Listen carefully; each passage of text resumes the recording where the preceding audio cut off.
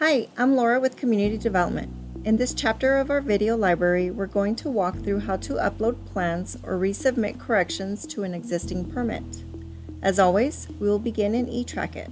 To access permit information such as reviews, inspections, and fees, you will need to log in to your AEC account. Once you are logged in, scroll down to My Active Permits and click on your permit number.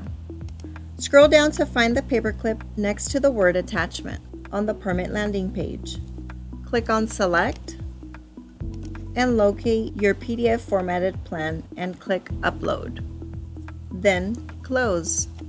If your upload was successful, you will see the new attachment on the bottom of the permit page in the Permit Attachments.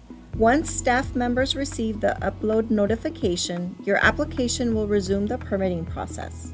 If you have additional questions about uploads, please give us a call at 281-652-1759 or 281-652-1761. As always, thank you for checking our video library.